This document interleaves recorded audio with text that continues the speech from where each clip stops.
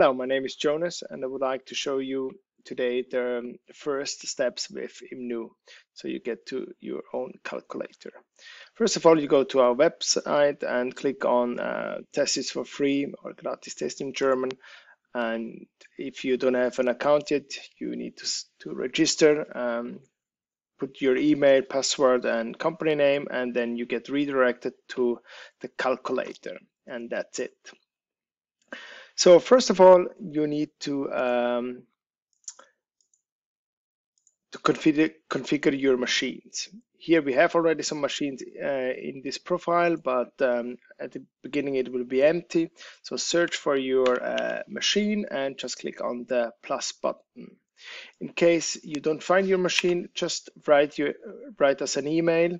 Click on this button. We will send you in this attachment also an Excel file. Complete the Excel file with the machine names and access, and just send it to us, and we will have your account set up within 24 hours. If this is done, then you're ready to go. So basically there are two approaches to fill up your archive, so Marvin, the artificial intelligence from Imnoo, can learn. The first approach is you go to the main to the estimate page, and you just add a 3D model, and just select it now, one, and it will upload, and then you just complete here the information, like material is very important. You just type in the material you have, then you search for or you add the material shape, and you can also add this data here. You select then the machine you want to estimate, the lot size, and then you just click estimate. And it takes a couple of seconds. Marvin will calculate running times based on the articles you have already in the archive. So this account is already pre-filled, so that's why these numbers are green. You add here then your estimation. So at the beginning, this will be not good.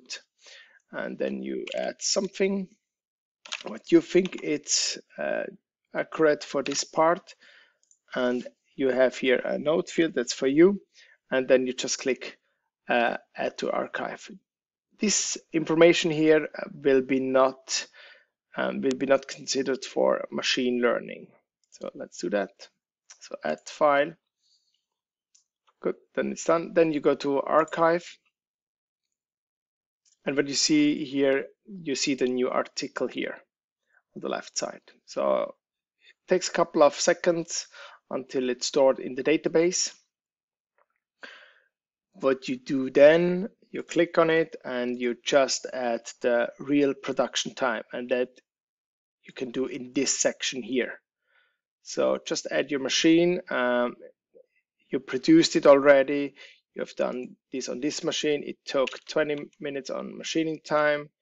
You needed 40 minutes to do the setup, and programming was 60 minutes. In case you had a second machine, for this piece, you add here machine, and you just add here the additional working step, and you add here the additional machining time for this working step.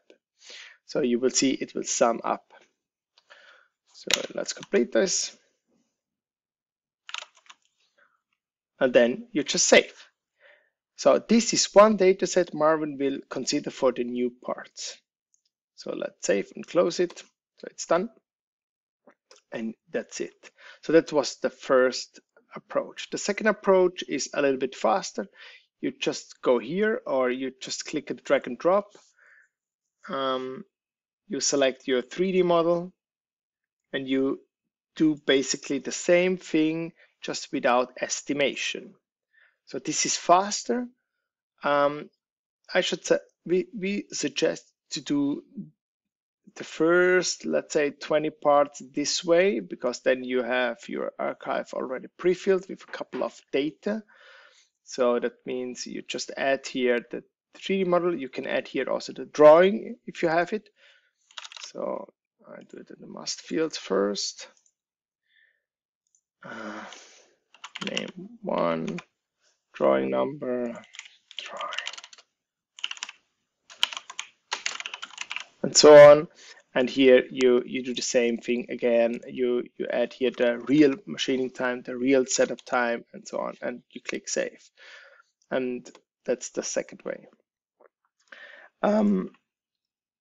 So you need around 50 parts to see the difference. So it goes very fast. Users, they are not experienced. It takes a little bit longer per part, like around 1 to 2 minutes per article to upload everything. But if you're an experienced user and you're experienced very fast, it takes about 30 seconds. So it takes around 1 hour to 2 hours to upload 50 parts with post calculation. The best way how to do it is, or when to do it is, you do it before sending the invoice. So then you know already, okay, this piece we have done and it took so much time on this machine. Then you can have it, or you can see it a little bit more as a tracking, like how good you were with this piece. Did you lose money? Did you win money?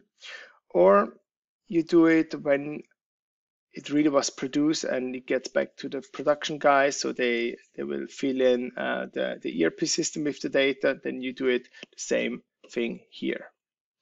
The most important thing here is the two things.